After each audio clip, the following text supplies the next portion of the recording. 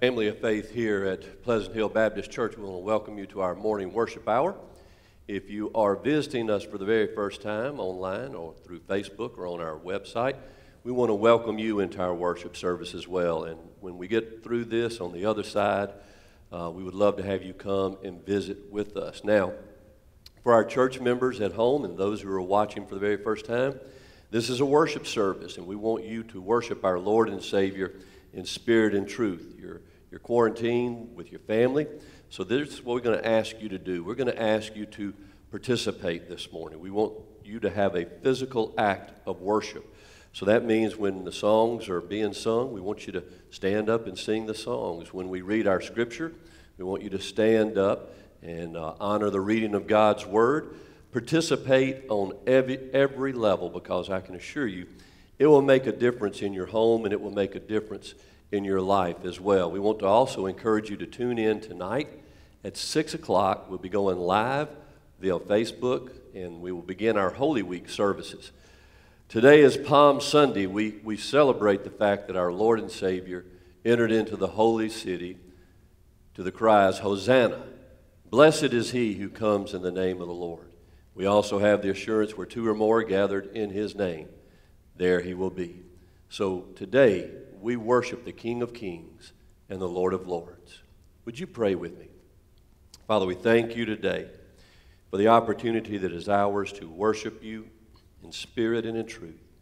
We pray that our worship would be worthy in your sight, that everything that we do would please you. And Father, when we are done with our time here, we will have said it was good to be in the house of the Lord. We pray for those who are watching right now. And we ask that you would bless them and their families during these uncertain days. Help them to hold fast to their faith, because you have told us that nothing will separate us from your love. We claim that promise today, and this is your hour, and we give it to you freely. In your Son's name we pray. Amen.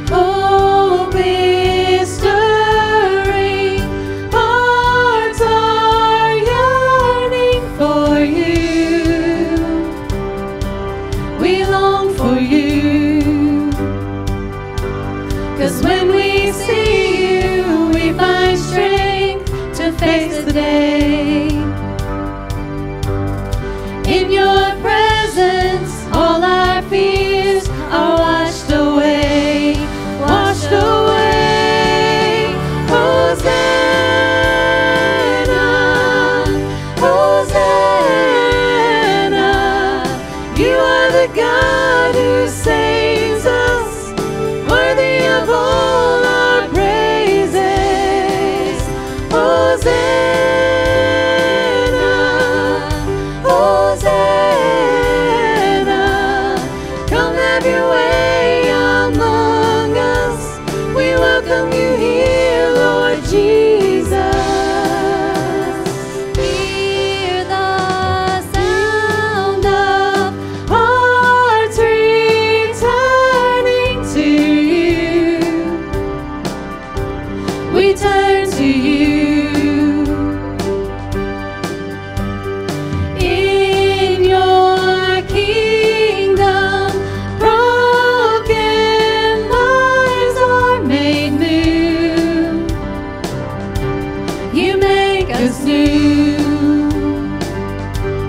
'Cause when we see you, we find strength to face the day.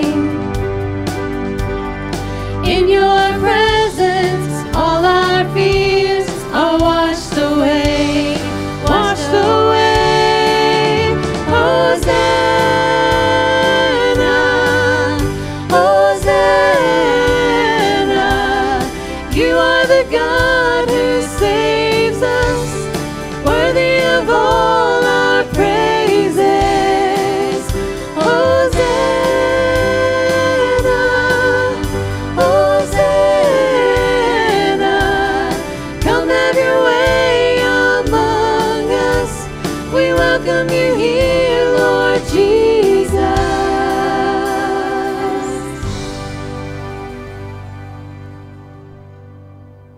This is a special time during our worship where our children gather with me, and we have a special message just for them. But since we're in these uncertain days and everybody's pretty much at home, we've asked our children to bring a stuffed animal up there that represents them. And I've been just excited every Sunday and to look on Facebook and see pictures of children gathered around a computer or gathered around a television set, and they actually get to see their little guys here. And you, as you would know, Judge Lee is already misbehaving right here. He is being the snake that is crawling all over the place here. So Judge Lee, we're going to make you behave. You have to sit by the preacher today. Have you ever gotten so mad at your brother or your sister or a friend that you just said to them, I'm not talking to you. Don't talk to me.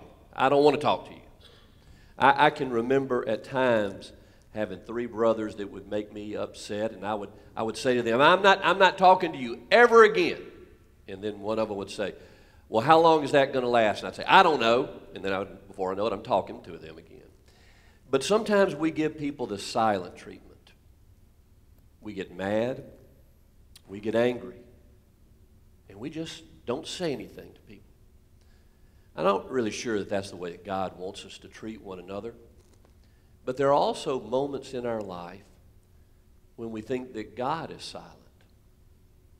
Even you as children pray for certain things and they don't turn out the way you wanted them to. And then you think, was God silent? No. God answers every prayer. And those prayers are sometimes answered yes. Sometimes they're answered no. And sometimes they're answered not now. And sometimes when he answers a prayer differently than how we prayed, we wonder, does he not care? Does he not love us? God loves us all the time. But he knows what's best for your life. And sometimes you ask your parents to explain certain things to you, and they don't. That's the way it is with God. He answers all of our prayers, but sometimes he just doesn't give us an explanation. But trust me, boys and girls, he knows what's best for you, and you can trust him with your entire life. Won't you take that with you this week, okay? Let's pray. Father, I thank you for this opportunity with our children to bring them a special message, to allow them to participate in this time. And Father, there are moments when you seem silent, but you're standing right beside us. And we are reminded that nothing separates us from the love of God. We pray this prayer in the precious name of Jesus. Amen.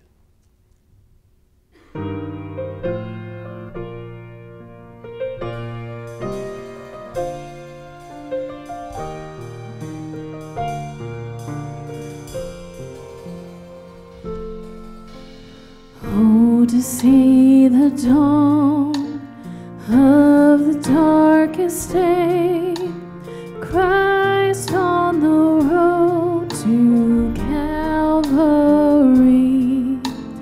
tried by sinful men, torn and beaten, then nailed to a cross of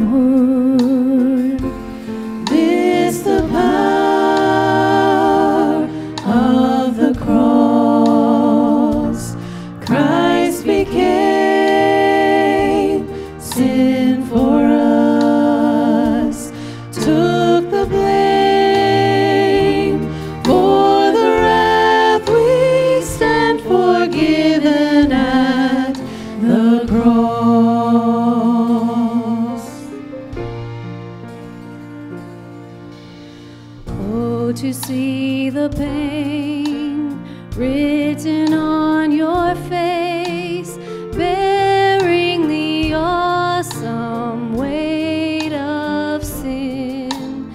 Every bitter thought, every evil deed, crowning your blood-stained brow. This the power of the cross. Christ became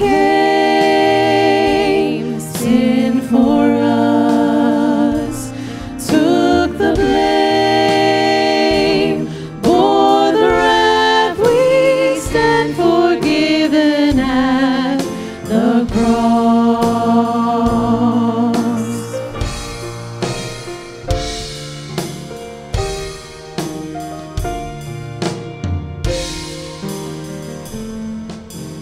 Now the daylight flees, now the ground beneath quakes as its maker bows his head. Curtain torn in two, dead are raised to life. Finish the victory cry. Is the power of the cross. Christ became sin for us, took the blame, bore the wrath. We stand forgiven at the cross.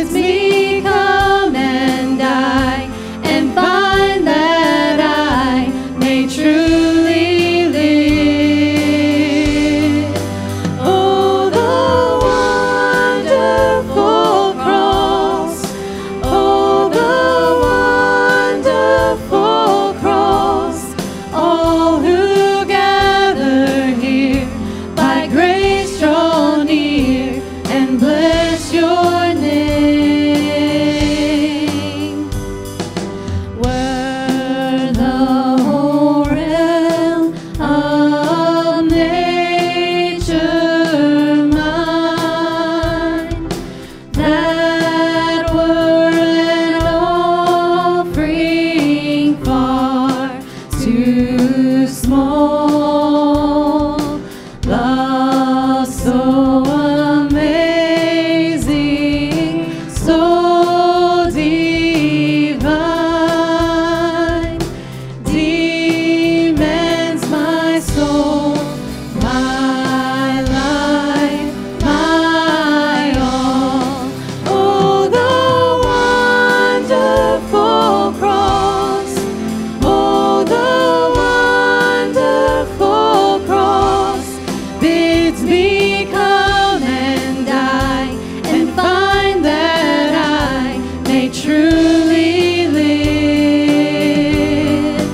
Oh, the wonderful cross.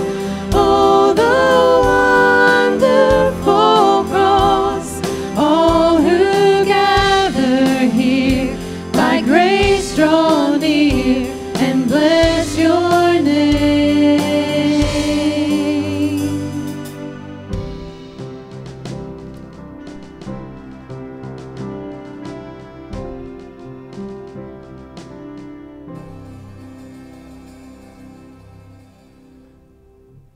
This morning, let me encourage you to open up your Bibles to the book of Job, the Old Testament.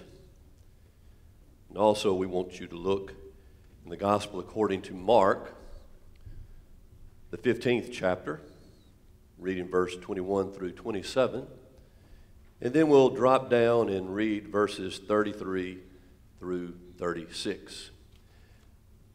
Again, I want to remind you that our life groups will be meeting today at 5 o'clock, so you can make sure to tune in. That will be live streamed, and Ricky Pounders will be leading that Bible study today. And tonight at 6 o'clock, if you would like to be a part of our Holy Week service, I would encourage you to come and not come, but tune in so that you can listen to the last 7 words of our Lord and Savior from the cross. Tonight, that series will begin with the plea, Father, forgive them, for they know not what they do. While you're at home, you should have an outline. We emailed that to you, and if you are not on our email list, you may go to our Facebook page, and you can print that off, and you can have it, or you can just take notes where you are.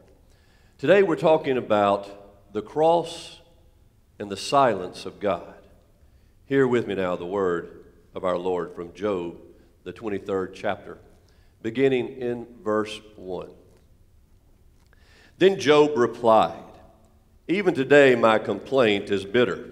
His hand is heavy in spite of my groaning. If I only knew where to find him. Now you got to realize, Job is talking about God here. And so he says, if I only knew where to find him. If I could only go to his dwelling, I would state my case before him and fill my mouth with arguments. I would find out what he would answer me and consider what he would say to me. Would he vigorously oppose me? No, he would not press charges against me. There the upright can establish their innocence before him. And there I would be delivered forever from my judge. Now let's look in the Gospel according to Mark, the 15th chapter, beginning in verse 1.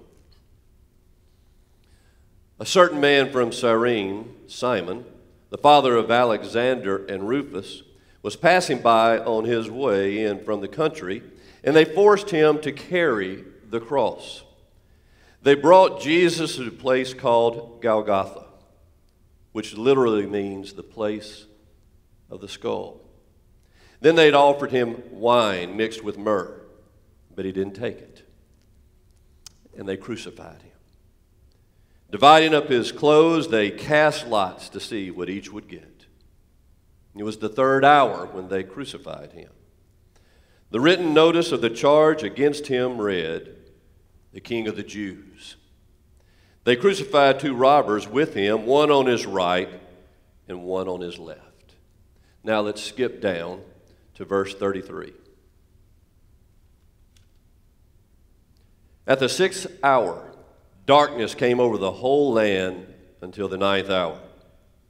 And in the 9th hour, Jesus cried out with a loud voice, Eloi, Eloi, lama sabachthani, which means, my God, why have thou forsaken me? When some heard those standing near, they said, listen, he's calling Elijah. One of the men ran and filled a sponge with wine and vinegar and put it on a stick and offered it to Jesus to drink. Now, let's leave him alone, they said, and see if Elijah comes and takes him down. And this is the word of God, for the people of God.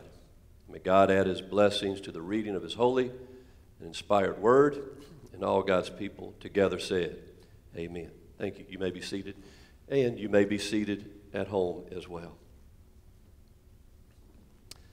I wish that I could tell you that your life was always going to be filled with happiness and joy.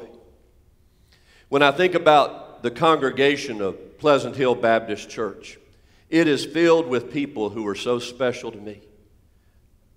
I love you with all of my heart.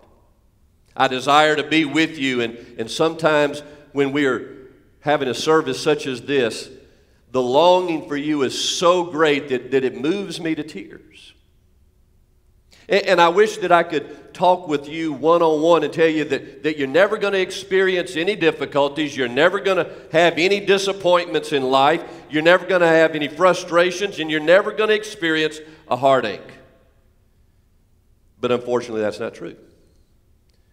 And we're finding that to be true each and every day in the nation in which we live. Christianity is not an insurance policy that keeps us away from all of sorrow and grief. Oh, there are a lot of preachers out there that are going to preach a name-it, claim-it gospel, a prosperity gospel. They'll tell you that the only thing that you need to do is just think positive thoughts and trust God, and God is going to grant you the desires of your heart.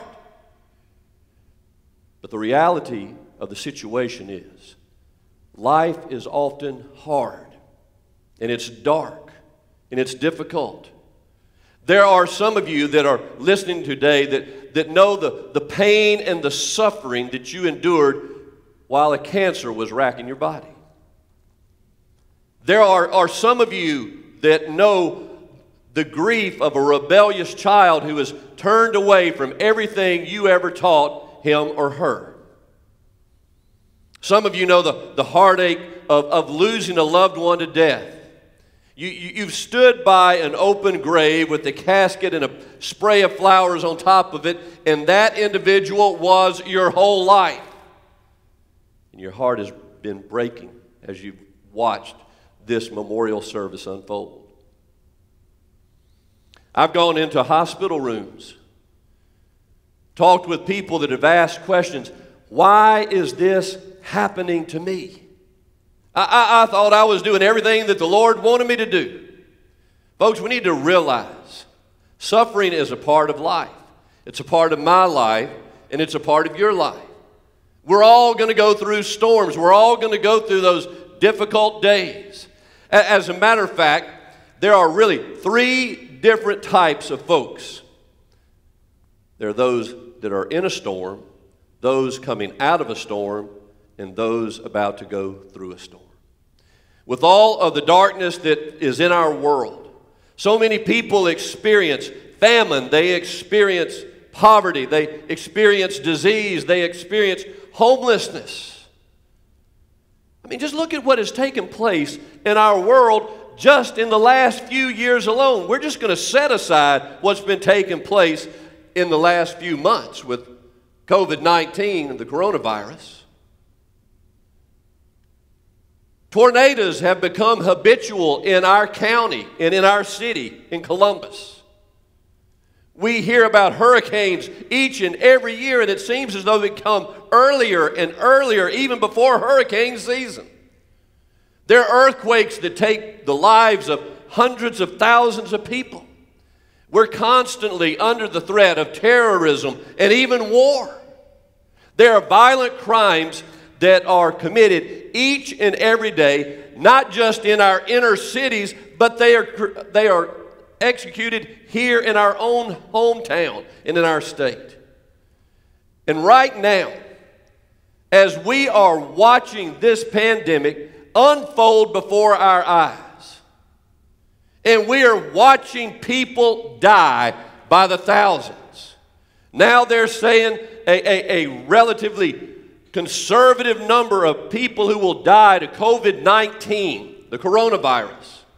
A conservative number would be anywhere from 175,000 to 200,000 in our nation alone. That is more people that died in the Korean War. That's more people that died in Vietnam and in the Persian Gulf combined. And there are a lot of people that are saying, why is God silent in the midst of all of this suffering? Last night, Franklin Graham was interviewed on Fox News. He's recently set up portable hospitals in Central Park, and the question was asked, did you ever think that you would be setting up your operation in Central Park in New York City? He said, no, never thought that that was possible. And as the interview unfolded, the reporter asked him, because Graham had earlier made the statement that all of his doctors and all of his medical personnel were Christians. And he said, what we will be doing is we will not only be taking care of their physical needs, we are going to be taking care of their spiritual needs as well. To which the reporter said, well, you better get ready, because there are going to be a lot of people questioning why God is allowing this to happen.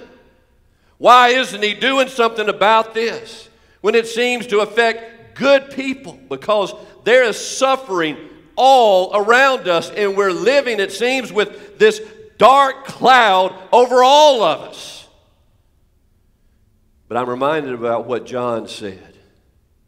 The light shines in the darkness, and the darkness cannot comprehend it. There are a lot of times when we pray and God seems to be silent. I think there was a place where God was the most silent. It was at the cross. Jesus cried out in a loud voice, Eloi, Eloi, lama sabachthani, which means, my God, why hast thou forsaken me? Now listen closely. Those aren't just words of Jesus. Those are your words, they are my words, and they are the words of millions of people today. My God, why have you forsaken us?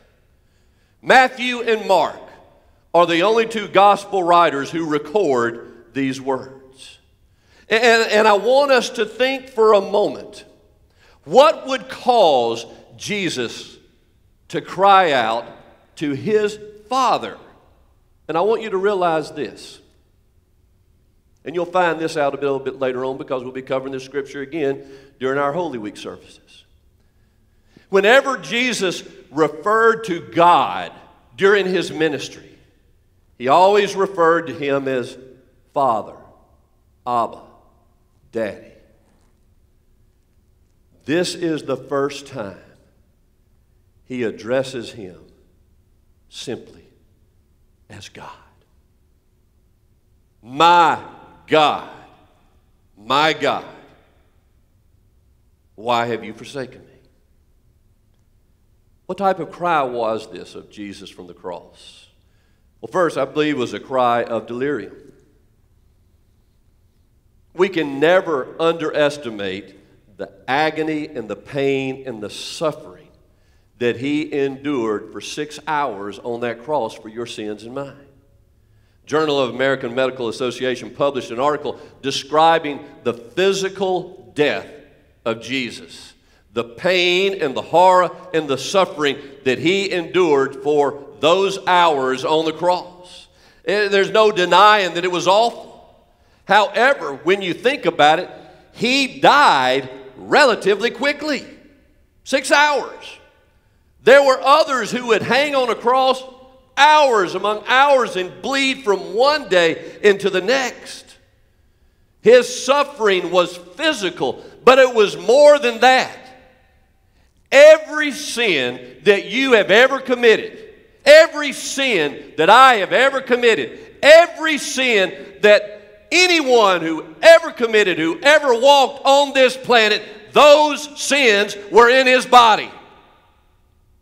And as he was crying out for the very first time, he was experiencing the absence of a presence. I would imagine that it was also a cry of doubt. Had Jesus now come to a point in time in his ministry where he begins to doubt what it was all about? How could this be happening to me? Do you remember the prayer in the Garden of Gethsemane? As he prayed with such fervor that they say that drops of blood were pouring forth from his forehead. As he prayed, Father, if there's any other way to do this, let's do it, but not my will, but thy will be done. And now on the cross, he's feeling forsaken. Had it come to this? A doubt? That wasn't my doubt. I mean, that wasn't his doubt. That was my doubt and your doubt. But I would imagine that it also could have been a cry of depression and desertion. On the cross, our Lord and Savior is isolated, rejected. Here's food for thought. Where were his disciples? His mother was there. Mary Clopas was there. Mary Magdalene was there. John was there. Where were his brothers and sisters? His siblings? I mean, think about it. Peter just earlier had said, Lord, if everybody else forsakes you, I will be by your side to the very end. Where was Peter? Oh, it wasn't just Peter. Where was Matthew? How about Zacchaeus? Nicodemus? Jairus? Jairus' daughter, whom he raised from the dead. The Gerasene demoniac. All these people that he ministered to. Where were part of the crowd of 5,000 that he fed with just a few fish and a few loaves of bread? In his darkest hour, in his darkest time, he felt depressed, deserted.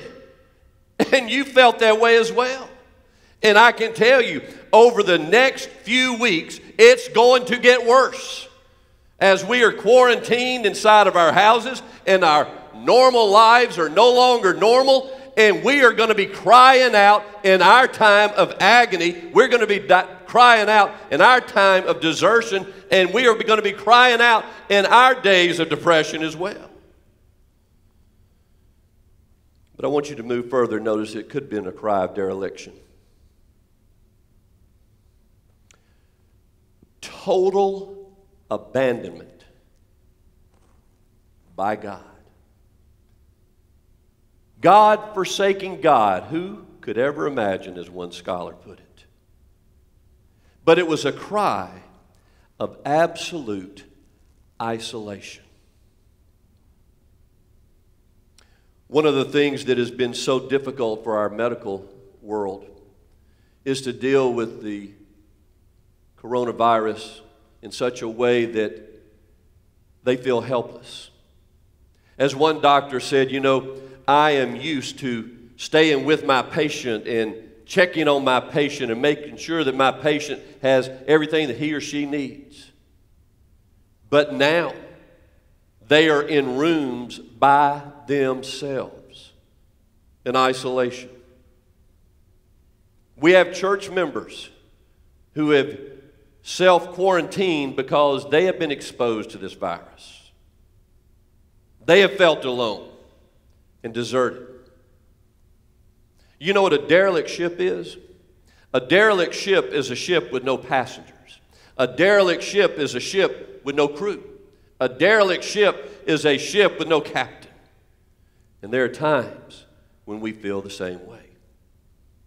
However, I think the cry of Jesus was a cry of identification.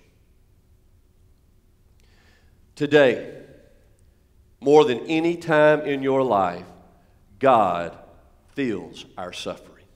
He feels our pain. He feels our heartache. He feels our sorrow. Those around the cross that day when he cried out, Eloi, Eloi, lama sabachthani, they said, whoa, he's calling down Elijah. Eloi could have been mistaken for Elijah. But he was basically asking the question, why? Have you ever known the silence of God in your life? And you've asked the question, why? If you haven't, you might be living in denial, because I believe we all have. It's quite normal, to be honest with you. In the midst of suffering, in the midst of separation, we often ask that question, why? Why? I've stood by some of the most devout Christians in their time of distress, suffering the death of a loved one, even a tragedy or grief, and they turn to me and they say, Pastor, why is this happening to me? I've done funerals for babies.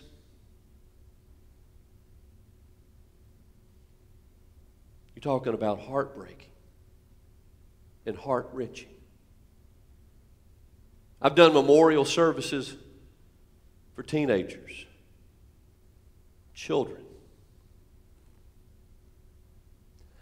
I have had mothers and fathers weep uncontrollably on my shoulder. And I have felt the heartache of every tear that they have cried. They've asked the same question that Jesus asked. Why? Why? You see, it's painfully real. If we're honest, there are a lot of times that you and I feel an overwhelming absence of a presence. The absence of a presence that's always been with us. The absence of a presence that has seen us through difficult times. And we call out to God, and He seems to be muzzled or silent.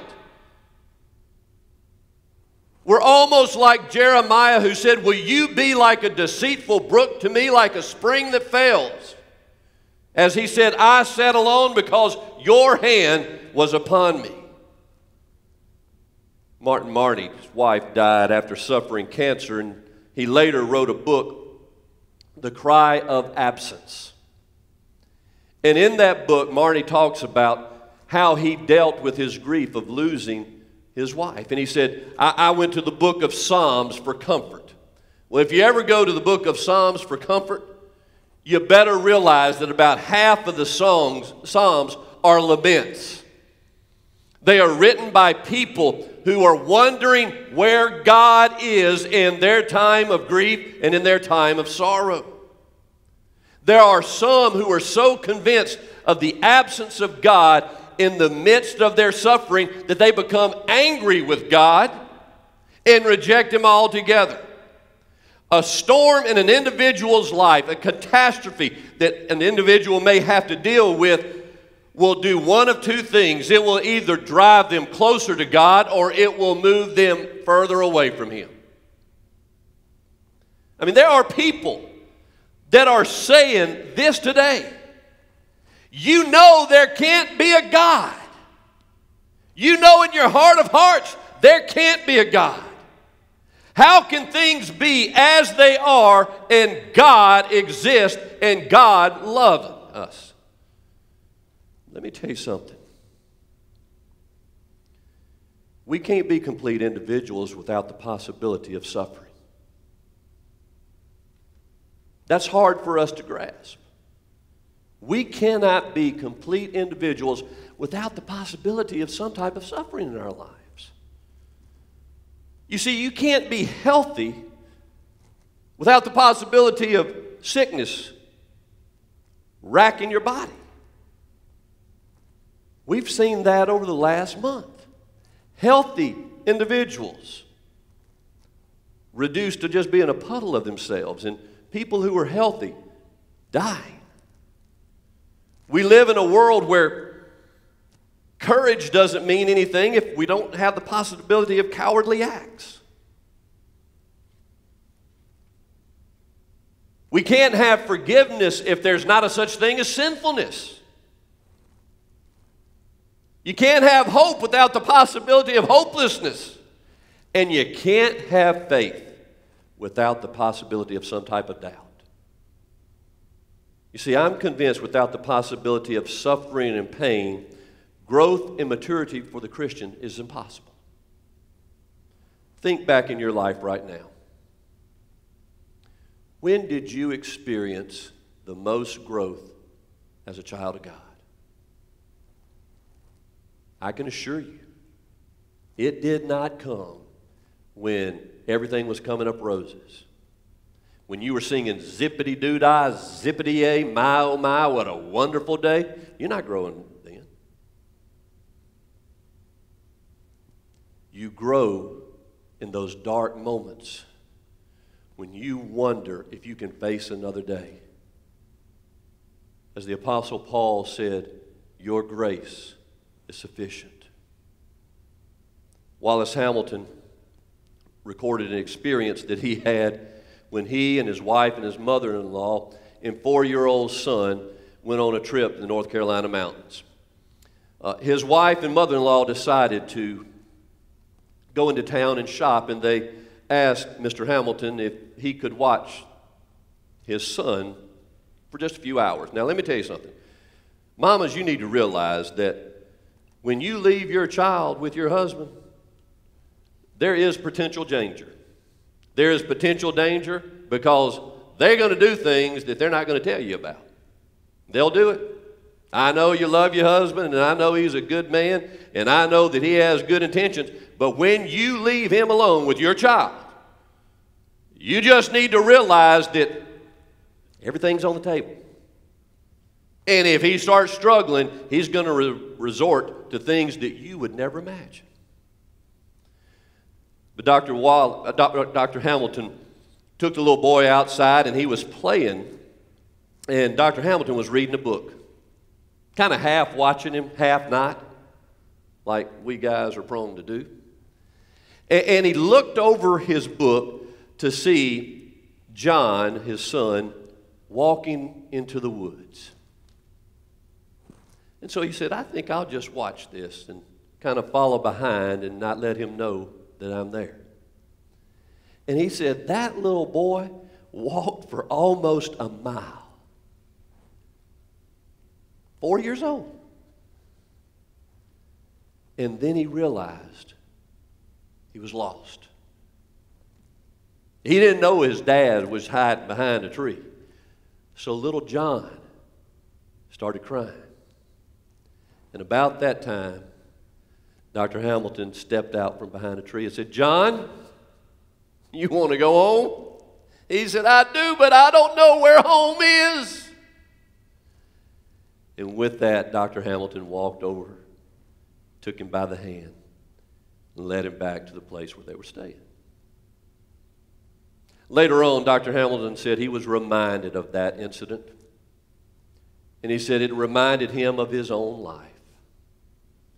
He said God had given him the freedom to wander off on his own many times. He said, sometimes I wandered off by choice. Other times I wandered off by accident. And that's how God deals with you and me. We get to choose today, good or evil, right or wrong, His way or the ways of the world. You see, we can never be the people that God wants us to be without freedom. God gives you a choice today. He's not going to coerce you and force you to follow Him. He's not going to make you obey the natural laws of the universe. You have a choice. At the cross of Christ, you and I discover that God gives us the same answer in silence that He gave Jesus at Golgotha. Have you ever just considered how much silence came with the ministry and the life of Jesus? How much silence? Just for a moment. On the night that He was born in Bethlehem, just a few shepherds came. The rest of the world was silent.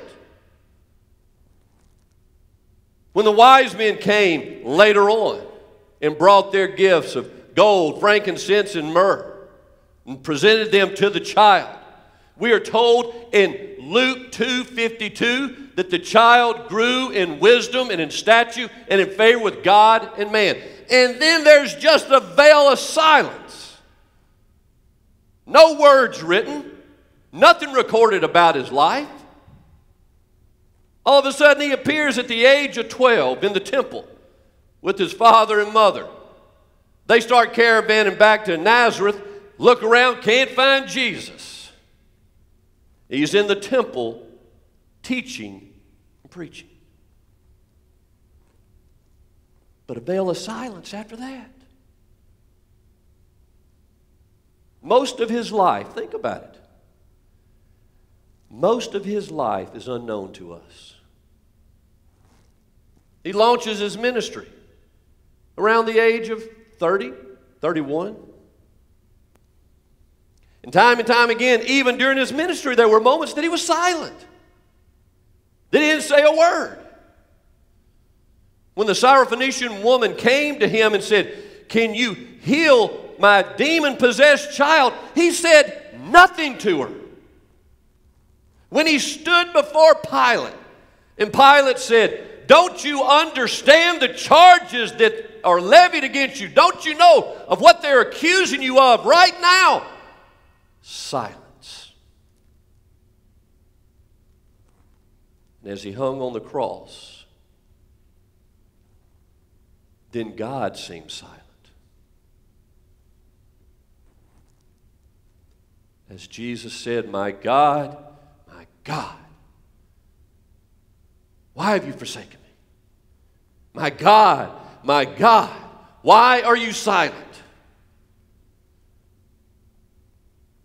Most of us can handle a lot of things. What we can't handle is silence. I can remember a time in my life that I would really like to go back and change. It was a conflict between my mother and myself. Oh, it was over something silly.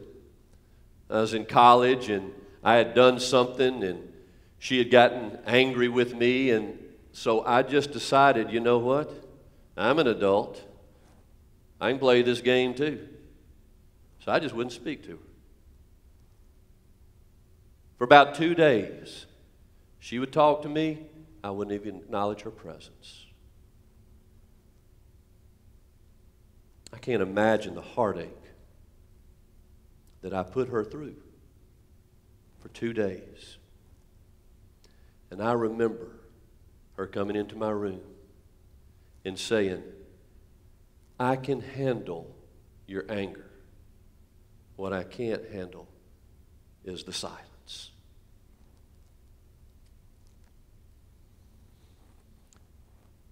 So what does it mean to you and me when God seems to be silent? Listen closely and write this one down. Rather than an explanation, God gives us His presence. You see, when you and I pray, we're looking for an answer. But a lot of times, we're looking for an explanation. We want God to explain to us, justify His actions, justify His silence. And listen, God doesn't owe you any explanation. Job found no easy answers. As a matter of fact, I love it when he has this argument with God.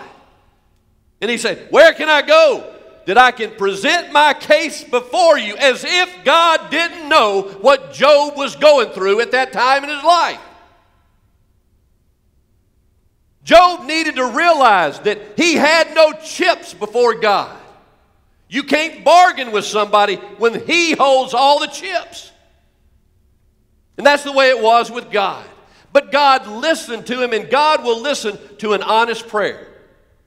When you're frustrated, when you're feeling alone, when you're feeling depressed, when you're feeling isolated, that is when your relationship with God can be the most special, because He will hear. Suffering is not always a punishment for sin. Sometimes suffering is just a part of life.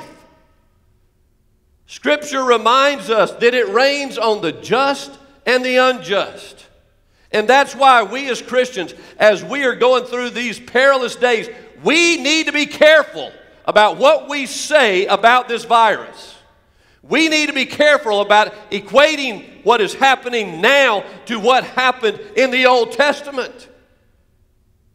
Because, dear friends, when the first Passover began, every one of God's children were protected.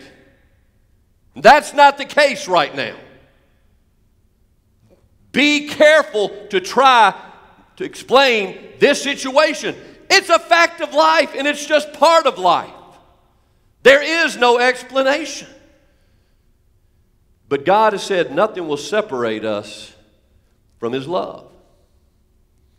L.D. Johnson's daughter was killed on an icy highway at the age of 23. He struggled with her death as all of us as parents would, no matter how old our children are. And he penned these words: for the Christian, there is an answer, but not an explanation. He pointed to the cross of Jesus Christ, the incarnation, bodily form of God. And he went on to say this: God doesn't abolish the hurts, but He shares in them. So when you hurt, you do not hurt alone. When you grieve, you don't grieve alone. God feels everything that you feel. And more than a simple answer, He gives us His presence.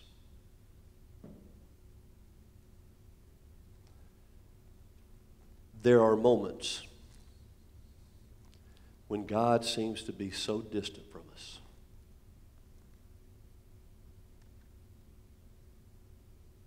And the reason He feels so distant from us is because there have been moments in our life when we've been so close to Him. You've known what it's like to feel the warmth of His arms around you. You've known what it's like to feel in step with Him. You have known what it's like to be like Enoch, who walked with God.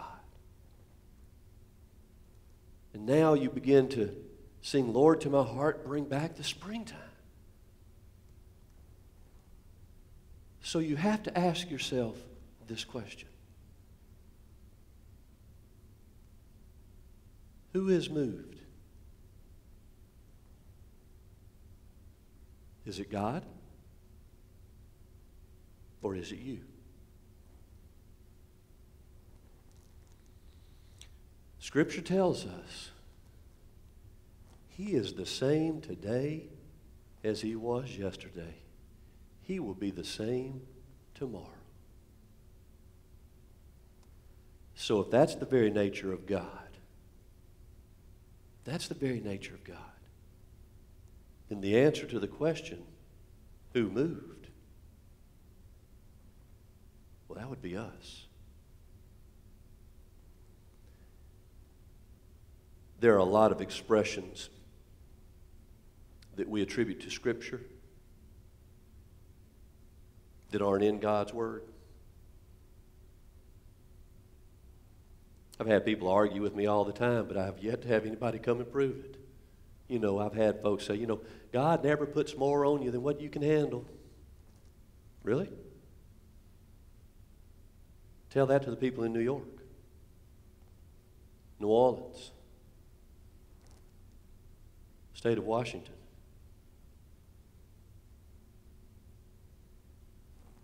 You've also heard in Scripture, you take one step, God takes two. No. He took every step to Calvary.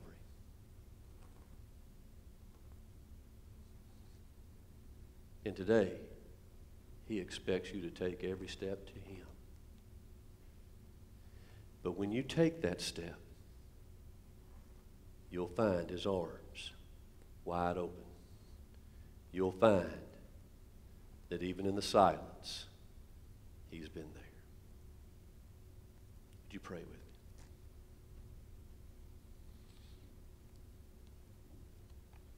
Father, we thank You today for an opportunity that is ours to worship You in spirit and in truth.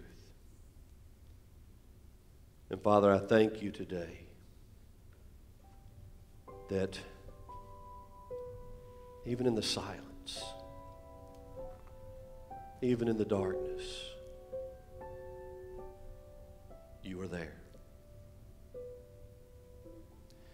You were with Shadrach, Meshach, and Abednego in the fiery furnace. You were with Daniel in the lion's den. You were with Your Son even as He hung on the cross.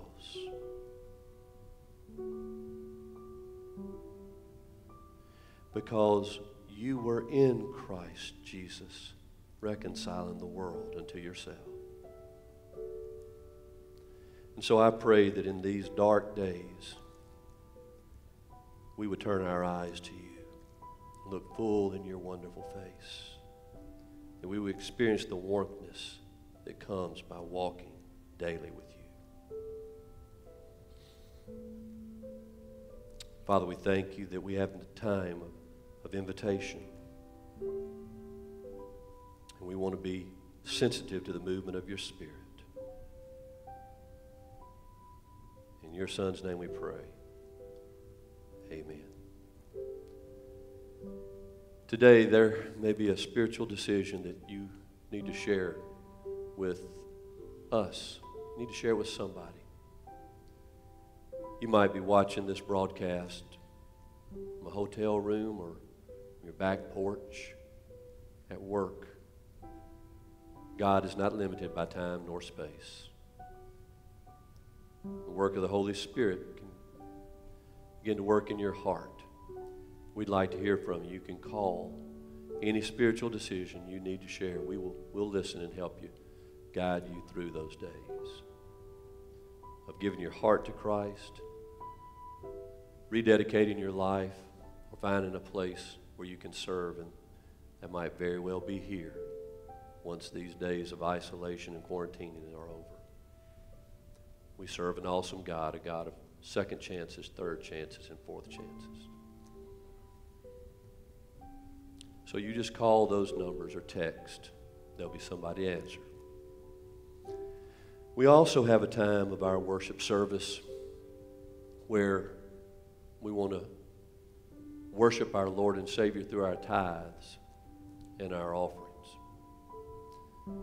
I had a friend of mine the other day that inboxed me and said, I know churches have to be going through a difficult time. Churches aren't exempt.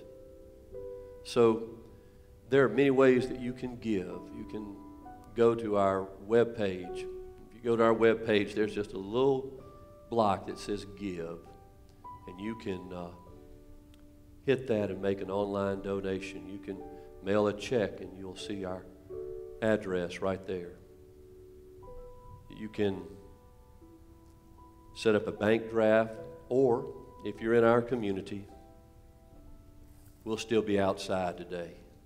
We're not congregating in groups of 10 or more, but you can come to the portico over here to my left, and we'll be out there to receive the offering today.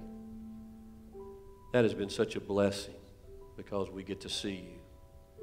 There are times we weep, and there are times that we laugh, but we love to see you. Don't forget, this afternoon at 5 o'clock, Life Group, 6 o'clock, Holy Week begins. I'm sorry you're stuck with me this year. I'll be preaching every night this week all the way through Saturday. Then we'll have Easter. People say, what are you going to do for Easter? Can I just go ahead and say we're going to do this? I understand you're frustrated, and we're not really under the pressure of what anybody else is going to do. But we've been asked to not gather in groups of 10 or more.